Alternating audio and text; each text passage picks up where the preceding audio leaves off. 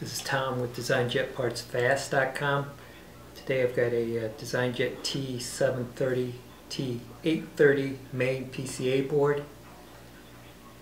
Its most recognizable part is the USB and Ethernet connection on the end of your printer on the left side. That's where it's located at.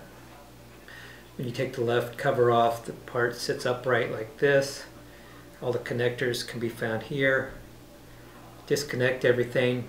Then there's support screws here and here. Remove those support screws, and then the piece just pops out and you replace it with a new one. The way HP engineered these parts, they put all the electronics on this one board, and if a chip goes bad, the whole board's going to go bad.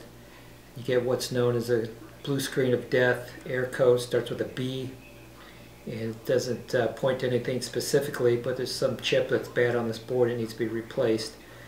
I've got them in stock at DesignjetPartsFast.com.